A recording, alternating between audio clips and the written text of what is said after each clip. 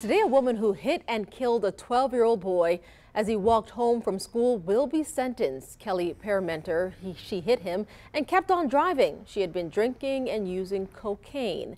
She was convicted last month on DUI manslaughter charges. On your side's Lana Harris live this morning with a look ahead at the sentencing. Lana, good morning.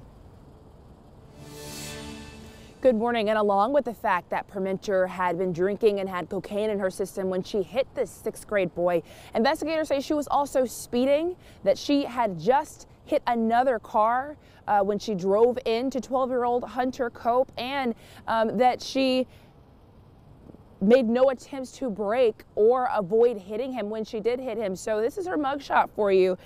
Today in sentencing, all of this is going to be evaluated in determining how much time Permenter will get behind bars. She's facing a maximum of 15 years. She's found guilty of second-degree DUI manslaughter, DUI causing damage, and leaving the scene of an accident. This happened back in 2017 at the intersection of Wonderwood Drive and A1A in Atlantic Beach as Hunter Cope was walking home from Mayport Middle School. Now, when Hunter was hit, the medical examiner says he suffered multiple internal and external injuries, but that it was the damage to his head and his neck that caused Hunter's death. The court records show that Permenter has had multiple driving infractions over the years, and unfortunately, this one resulted in the death of a boy just walking home from school. And coming up in the next half hour, we're going to talk more about that hit and run that she had right before she hit Hunter.